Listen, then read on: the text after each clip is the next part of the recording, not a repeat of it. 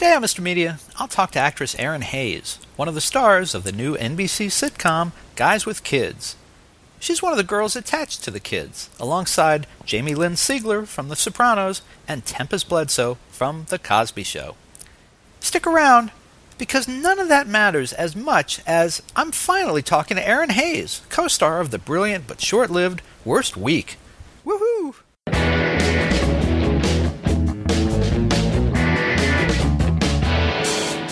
This is Bob Andelman, and this is the Mr. Media Interview, brought to you today by the Stitcher app for mobile devices. Give it a test drive today at Stitcher.com/MRmedia, Mr. Media. I love this free radio app, and I think you will too. Stitcher.com/MRmedia.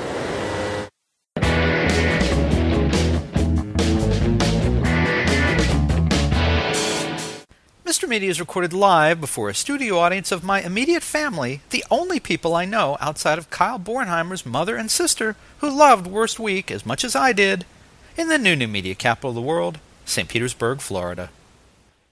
I know that NBC wants me to talk about its new sitcom Guys with Kids, but I can't get there without telling you first how much I enjoyed one of its stars, Erinn Hayes, in her breakthrough work on the brilliant but canceled comedy Worst Week.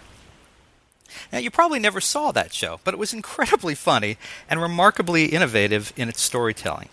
Each episode packed what would have been several weeks' worth of gags on another show into a single wacky episode. Which brings us to Erinn Hayes, who played Melanie, the long-suffering fiancée of Kyle Bornheimer's klutzy, bad-luck-suffering Sam. Everything these two touched went hysterically wrong. They were the perfect TV couple. While I suspect the show was built as a vehicle for Kyle, who's been a two-time guest here, by the end of its run, Erinn Hayes was every bit a star and a treat for the eyes and ears. Ironically, these two actors have been cast in a number of wonderful but doomed comedies over the years, including Perfect Couples for him and Kitchen Confidential for her. Now, Kitchen Confidential, incidentally, launched the career of a guy you might have heard of, Bradley Cooper, star of the Hangover movies. Which got me thinking. Bradley Cooper may have gotten his stardust from Erinn Hayes. What makes me think that? Well, another Hangover star, Ken Jeong, was still better known as a real-life MD before his appearances on Worst Week, which starred Erinn Hayes. It's wonderful to see the beautiful and talented Erinn Hayes back in action on Guys with Kids, Wednesdays at 8:30 on NBC. Erinn Hayes, welcome to Mr. Media. Hi. Hi, thank you for having me. Delighted to get you here. We'd hoped to get you during Worst Week's run, but we're happy to get you now. Well, quite a few years in between, but I know. I've been waiting. I've just been here waiting. I appreciate that. And yeah. I probably went on too long about Worst Week, but I really thought it was a pretty special season that year. Was that a good show for you? No, I don't think you went on too long at all. I thought that show was amazing. I would have done that show for 10, 20 years. I loved everything about it, and the cast and the producers and our crew. It was really a dream job, and I'm still pretty close with most people involved. Well, and so I was kind of thinking about that, and I was wondering, I'd love to know what your ex-TV husband Sam would have thought about seeing you date Kareem Abdul-Jabbar in the opening episode of Guys with Kids. I mean, talk about making a guy feel inadequate. Yeah, but at the same time, I think he was the type of character that he would have been like, babe, go for it. Can I come on a date? Can I come? Can it just be the three of us? And then, hijinks and hilarity would ensue. Probably true, right? Probably true. Yeah. So you've been cast in a lot of shows, which is a good thing, and which suggests to me that you're one of those actors that there are network execs who know that you are going to catch on big with audience at some point. What do you think is the perfect type of vehicle for your talent? Oh, well, that's very sweet to think that in the first place. I know things that I would like to do, and I know things that I have gotten to have had the opportunity to do.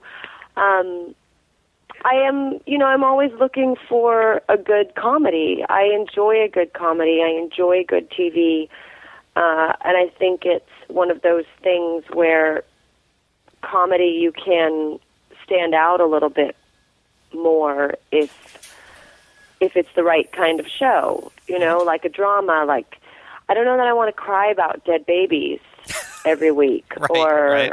You know, like really have to be like, well, you know, I don't know, like the people that had just do tons of monologues of dialogue, of exposition and giving information. I like the set. I like comedy stuff. So I'm happy to have landed on NBC with Guys with Kids. It's a fun show, and hopefully that will be something that does something good for me. Mm-hmm. Well, and you've had quite an NBC connection. I mean, Worst Week was actually owned by NBC. You've done Parenthood, Guys with Kids is an NBC show. I did a pilot for them a few years ago that didn't go. I like NBC. They've been good to me. So I guess it comes back to my earlier question. Is there someone who's kind of looking out for you there at NBC, or is it all coincidental? I mean, Kitchen Confidential was NBC too, I think. That's right, it was. We filmed over at Fox, so I sometimes forget those things. But, well, they've always been good to me. There's a couple executives over there that Grace Wu and Renata Radford who have helped me out along, I think, been my friends in those rooms after you go in and audition, pushing for me. So hopefully, yeah. Well, let me ask you about the pilot of Guys with Kids, which folks can still see. It's online at NBC.com/guyswithkids. The first episode, it kind of introduced you a little bit of as a harpy, I thought, which I thought was kind of unfortunate, but they seem to soften you up a little bit at the end of the episode. Where does your character's story go in the weeks to come? Yeah, they're actually, and for lack of a better actory term, they are taking my character on a journey. She starts out, she's a little harsh, she starts out a little harsh, and which is fun to play. It's definitely, as an actor, fun to be the person that not everybody likes. Mm-hmm. You get to do more. It opens up more, I think, in terms of the comedy than being the understanding girlfriend does. But they are softening her a bit because I don't think you can have a character on every single week that people just hate. The way I'm looking at her is she is this person who likes control. She's a lawyer. She's a type A person who now is completely floundering and out of control because she's kind of failed at marriage. And so she's making those kind of mistakes. Sorry, I just saw a cat catch a mouse in my backyard. That was awesome. It's happening here live. I lost my train of thought. There's this cat that thinks it lives in our house, and it just nailed a mouse. Wow. Oh, wow. See, we got to do more of these. Right? Got to do more video interviews. I'm telling you. Yeah. No, but I'm excited for what they've been doing with my character because she still gets to be. She still gets to be kind of fun, and she says things that are a little mean, but we're finding the fun in it. Well, I see. Yeah. I was going to say, tonight's episode looks like Susan Sarandon's daughter is going out with your ex on the show. How was she to work with? She was lovely. She's so nice, and I think very funny in this episode. She plays Chris's new girlfriend who doesn't remember that she used to date the character of Nick, which is Chris's best friend. And he gets very upset about the fact that he's not memorable. So it's a fun episode, and I get to just kind of pop in this one. I just pop in and I keep breaking into his apartment with the keys that are for emergencies. Well, speaking of memorable, maybe this will be the last thing I get to ask you, but I noticed that the women on the show, I think most people can name all of the women on the show, and probably more so than the guys on the show who are in the title of the show. Well, I think, I mean, we've got Meadow Soprano, Jamie-Lynn Sigler, right, and Vanessa Huxtable from The Cosby Show, and then, and then Erinn Hayes. I think the two of them, I mean, they've played these, iconic parts. And right.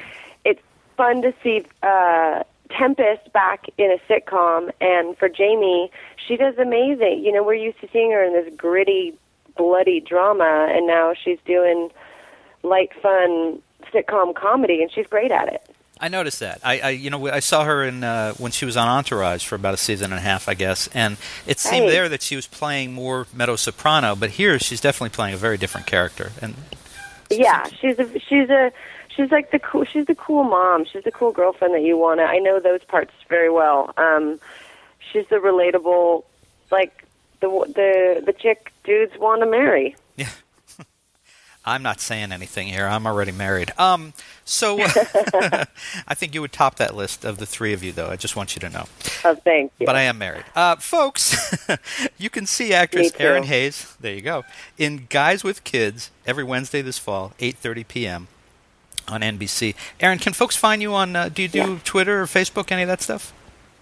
Yes, I am on Twitter. My handle is Hayes Lady. And then I am also on Adult Swim's Children's Hospital, which airs Thursday at midnight on the Cartoon Network. And which just won an Emmy. Congratulations. Which just won an Emmy. I know. We won an Emmy for poop jokes and pissing on the floor. Well, listen, Erinn, it was delightful to talk to you. I hope we'll get the chance again. And thank you so much for being on Mr. Media today. Yeah, thank you. Take care.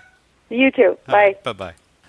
You can see and hear almost 1,000 Mr. Media interviews by visiting our main site, mrmedia.com, mrmedia.com. Or check out the more than 200 video interviews on the Mr. Media radio site on YouTube. And I'd sure appreciate if you'd show some love for Mr. Media's advertisers, including Stitcher. Apple named Stitcher a top 5 news app of 2011. It's a free mobile app for your smartphone or tablet that lets you listen to your favorite shows and discover the best of news, entertainment, and sports on demand. You can listen whenever you want to more than 5,000 shows, get customized recommendations, and discover what your friends are listening to. My own list of Stitcher favorites is pretty eclectic. I start my day with an hour of MSNBC's Morning Joe with Joe Scarborough and Mika Brzezinski. Then it's the latest 2-minute update from the Onion News Network. After that, I'll listen to WTF with Mark Maron, Here's the Thing with Alec Baldwin, HBO's Real Time with Bill Maher, and excerpts from E's Chelsea Lately and The Soup with Joel McHale. Also in regular rotation on my Stitcher playlist, the BS Report with ESPN's Bill Simmons, the TechCrunch Headlines, and the Don Geronimo Show. The latest episodes of each show, whether originating from broadcasts, cable TV, radio syndication, or podcasts, are continuously updated. Stitcher is a free app for your iPhone, iPad, Kindle, Fire, BlackBerry, Droid, and more. And show your support of Mr. Media by getting, did I mention it's free? The app at Stitcher.com/MrMedia.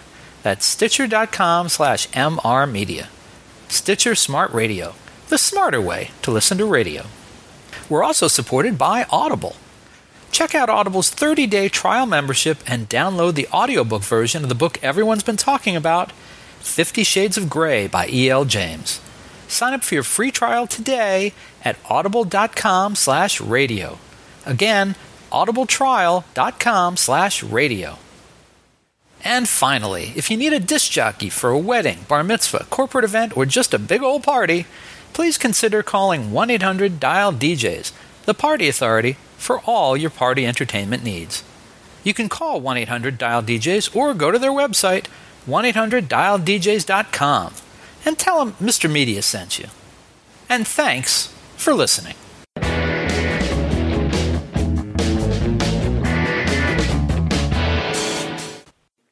Hi, this is Mark Margolis. I played Tio on Breaking Bad.